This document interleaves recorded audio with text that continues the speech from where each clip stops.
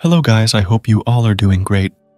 In today's video, we'll learn basics of the graph editor using an example of a bouncing ball animation.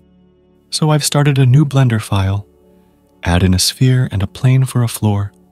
Let's animate the sphere so it falls like a ball and hits the floor and stays still.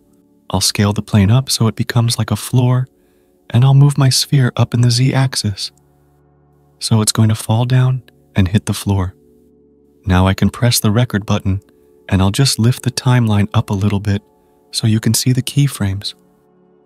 Press G to grab and press enter, just so it enters a keyframe, because I have the record button active.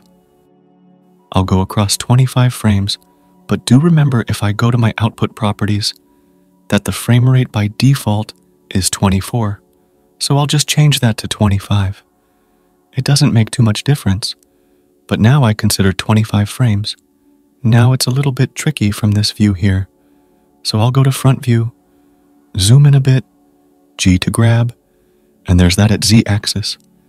And you'll notice that I moved it twice, but because I was over the keyframe, the second time I moved it where I was adjusting the position slightly, it overwrote the original ones.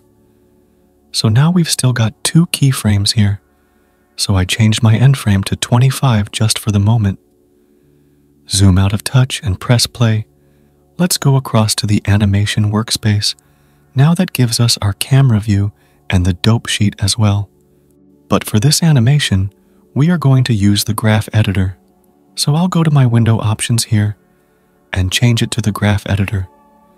And you can see this animation column here, and I'll bring this up slightly, and let's zoom in on my object so I can see it a little bit more clearly. And I'll zoom out of my graph editor using the wheel of my mouse. Now, the graph editor shares some similarities to the dope sheet, and we've got the object transformed here, or the channels. Now, it gives them a particular color. We are actually only moving in the Z location, so I can select this one and shift select all the way down to the scale, right click and delete channels. That will make it a little bit easier to understand. So I've got 3 channels for location. Now it's not moving in the X and Y, but I'll leave those in there just to show you some elements of the graph editor. You see each location has different colors allocated to them. So the Z here has a blue, and it's actually this one here. It goes from this height here down to this height here, and it's focusing on the object, origin of the object. That's why it's not all the way down to 0 here. The object origin is actually above the floor, hence the line is above the floor. Here the X and Y are at 0 at the moment, so if I hide those, you can see those keyframes deleting. I can highlight a channel, so if I click on the X, you can see it in purple there. It's actually red, but it's over the top of the blue line of 0. So it's got a purpley color to it. So it's a mixture of the blue, which is the 0 line, and the red. Therefore purple. If I highlight the Y location, you can see a mixture of blue and green, which gives us a slightly turquoise color. And the Z is this one here, highlighted. I can actually change the height of this holding down control. Pressing the wheel of my mouse and moving it upwards will change the height. If I hold down control and use the wheel of my mouse and move across, it changes the width. So I'll make it a bit thinner here because we're going to add some frames to the end and bring this to the beginning. As I've explained the X and Y, I'll select both those and delete them. So I'm just left with my Z location, which we can see here. I've got 25 frames that are at the moment. I'll bring it a little bit further this way. Let's go to 100 frames, so it's going to fall, and then it needs to come back up and down and up and down and up and down. So it hits the ground at frame 25, and it's going to bounce back up.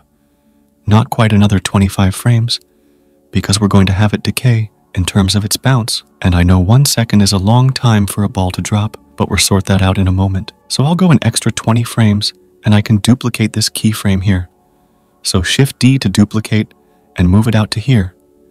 And remember, you can constrain it to the X-axis by pressing X. So it's exactly the same height as the starting keyframe. So I left click there to set it, and I can press G to grab in the Y to move it down. Now that is slightly confusing, because it's the y-axis in this 2D graph here, but obviously our object is moving in the z-axis. So up and down in 2D windows like this is always going to be the y-axis, and I can duplicate this one. Press Shift D and then X to keep this in exactly the same position, a bit shorter again. And I want 65 now, which is fine because it's going to go up and down at the same speed. Then I'll select this one here, Shift D to duplicate in the x-axis, bring it along, and this time it's going to be shorter and not bounce as high. So if I go to 80, that's 15 frames, and then press G, then Y to bring that down so it doesn't bounce quite as high, and I'll bring that down a bit further. So it starts to die off, and I'm around 2 1/2 up. It doesn't matter if you've got different heights. Then I'll duplicate this one Shift D in the X, move it across, and again, another 15 frames, and let's just see what that looks like. It doesn't look much like a ball bouncing at the moment. When I drag across my timeline as it comes to the first point, the falling slows down, and you can see that in the graph here, its speed of falling increases, and this is constant here, but then its speed of falling here slows down, and we get an effect. If I bring the timeline back to here, and press play where it doesn't seem to be hitting the ground, so it slows down and almost hovers. One way of fixing that is changing the interpolation.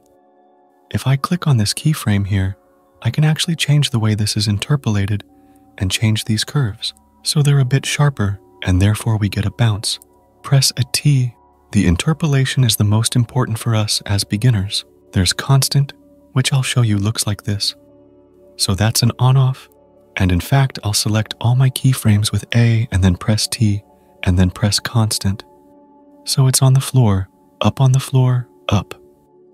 Certainly doesn't look like bouncing. So I press a T again, and incidentally, you can find this menu under Key, and then Interpolation mode.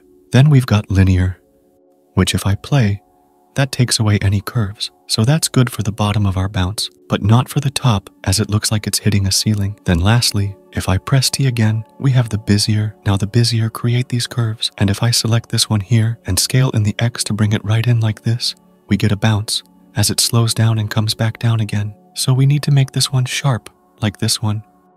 I can press a T and change it to linear, which is fine, but it's a little bit awkward, and I have to move this a handle here, and it has that because it's linked to another one that is a Bezier handle. It's actually just a bit easier to select it and scale it right in, and I'll do the same for this one. So I'll press play at the start, and we've got a ball bouncing very slowly at the moment. Now it's far too slow. This bounce, it looks like there's not much gravity. What I can do is select all my points and scale in the X to shorten this, but obviously I'm scaling into this sort of middle point of all our keyframes, so I'll undo that. And if I move my playhead to the front, incidentally, I do want to move this keyframe to frame 0. So press G then X with that across one, and the frames start to 0. I'm not sure why that's not default, to be honest, and I can select all my keyframes. And I can use this button here, the pivot point, and change it to 2D cursor, much like the transform pivot up here has 3D cursor. If I now scale from here in the X-axis, it will scale according to where my playhead is. So I'll bring it to 50 frames. So let's see what that looks like by pressing play. That's not too bad. It seems to be falling at the right rate. But these top keyframes are a little bit sharp still, and it doesn't stay at the top of the bounce long enough. So if I select them all, change my pivot point to individual centers, and then press scale in the X, I can make this much wider. And now play it, and it looks like a bouncing ball, although I do need a little bit more bounces along here. To do it, just duplicate these keyframes and bring them down here. I could move the ball in the viewport as well. It's entirely up to you. I'd like to be able to see the gradual decline of the height, so I'd rather duplicate a keyframe from here and move it across to here. And this one as well needs to become a little bit shorter actually. So, probably around here, and G then X to make that across. I can zoom in a bit to make sure we can see that nice and easily. So that's 1, 2, 3, 1, 2, 3.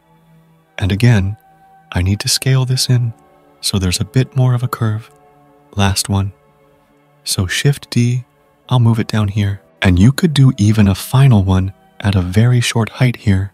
And I'm just going to select all the bottom ones because really they're not quite sharp enough, so I can scale them all down.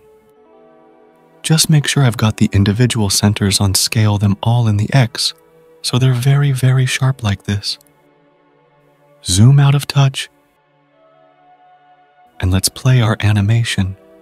And that looks great. I will stop it at frame 80. Now, if I was rendering with still frames, I'd actually stop it at frame 72 and just repeat the last frame. But if it's a video file, I want a little bit of stillness before I restart my animation, so it's bouncing like this.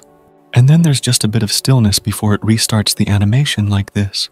Of course, you might like to render your animation. Just make sure you've moved your camera into the right position and that you set up the output correctly and change the file format to FFmpeg. If you want a video file, also remember to save your work before you start rendering. That was all in today's video.